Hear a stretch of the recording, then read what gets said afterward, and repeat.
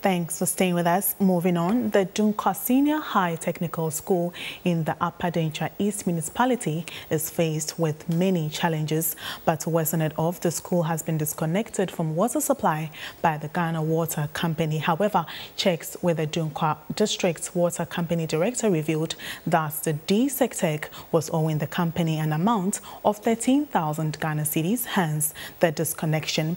This came to light when the MP for the Upper Dentra East, Annim, visited the school.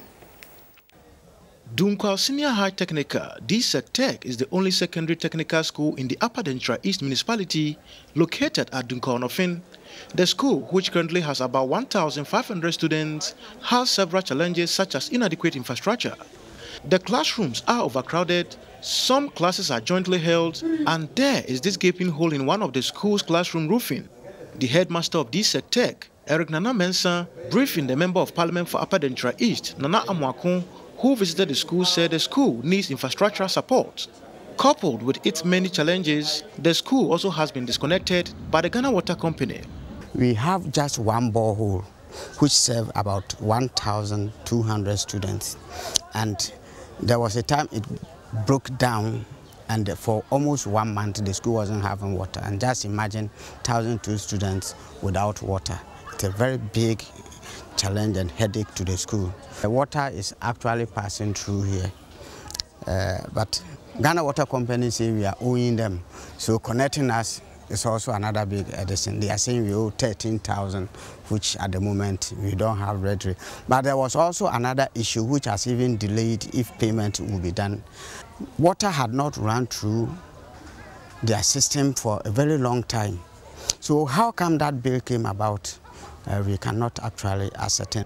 Checks with the logistics manager at the Dunkwa office of the Ghana Water Company proved that SecTech has some arrears to settle. But for bills, they've been giving bills. I think his predecessor paid, 2,000. That was the last bill that was paid, payment that was made. The children shouldn't suffer because they owe. No, they must get, it is time to learn.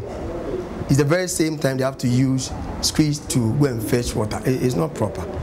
A look at the school's ICT center also revealed that SecTech's problems are more than infrastructure and water supply, as there was no internet connection and most of the computers donated by the MP were missing, with some broken down. Our MP donated 40 computers, 20 on different occasions, and that has really helped. As we are talking right now, our ICT center is not connected to the internet. So when we teach students about internet, we teach them in abstracts. So if they even practice at all, it is their personal phones or when they go home. So we'll be very happy if we have those facilities, internet connectivity, more computers, printers, even projectors. The MP, however, promised his continued support for the SecTech's ICT center. Agyei, Annim, Versatile News, Dunkwa.